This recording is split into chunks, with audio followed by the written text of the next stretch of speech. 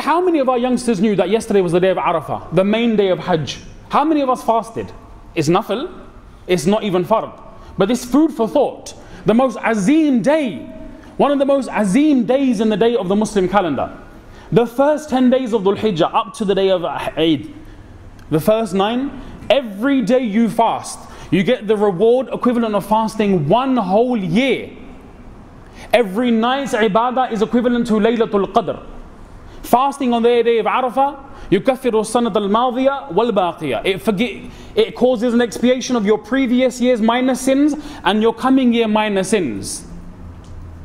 Which house had a mahol yesterday of Arafah?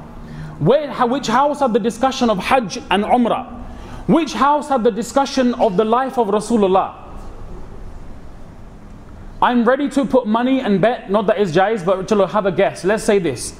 I'm ready to make this bold statement that our youngsters, being holidays, 95% of them just sat with devices in their hands.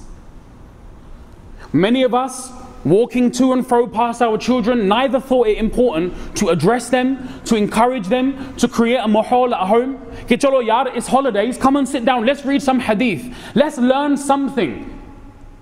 But when something hits the fan and the kid becomes a drug addict, the girl runs away from home, all manners of problems, kufr is creeping in, then we want to go to the Maulvi Sahib, and then first we blame the committee, we blame the masjid, we blame the madrasa, and then we finally say that my child is gumrah.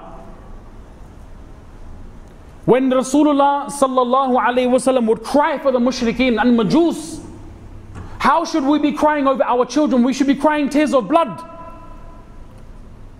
Where are our youngsters going to be tonight? Alhamdulillah, it's not a Friday or a Saturday. Alhamdulillah, it's not a weekend.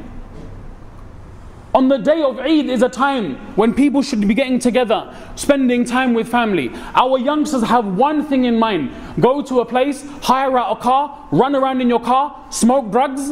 This is what's happening in our community. We can't push these things underneath the carpet. It may be bitter for some people to hear. Now, why is he talking about this on the minbar? Because it's our haqq to talk the truth. Where are our shabab? Ask yourself that question. Where are the future of this ummah? Where is the future of Crawley? Go to the local clubs. Go to the local pubs. Go to your local drug dealers.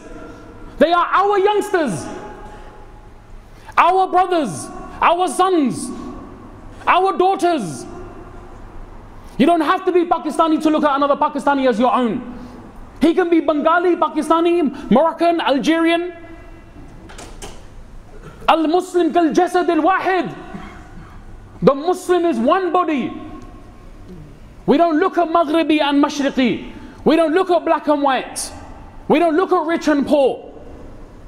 Ya ayyuhan nas, qulu la ilaha illallah tuflihun. Nabi sallallahu alayhi wa sallam, he was telling the people, this is what his da'wah would be. Say la ilaha illallah and become successful.